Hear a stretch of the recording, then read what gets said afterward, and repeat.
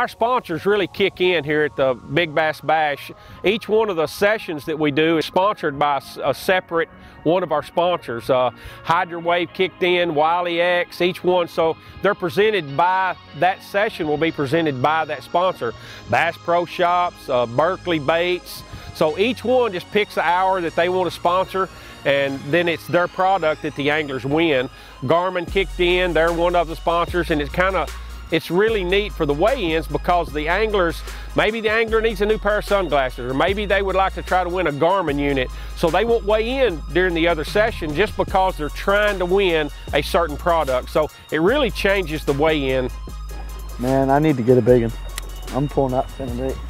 Strategy is a key component of the Big Bass Bash.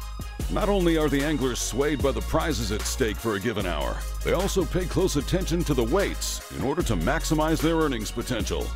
But first and foremost, they have to determine how to go about catching that one big fish.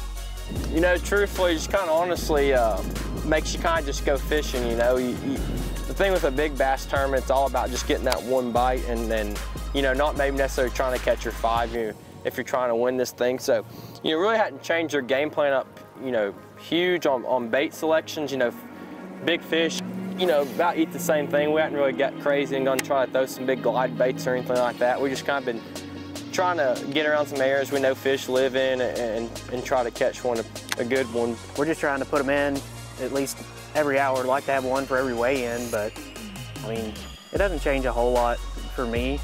In my mind, you know, I'm still gonna fish just as hard.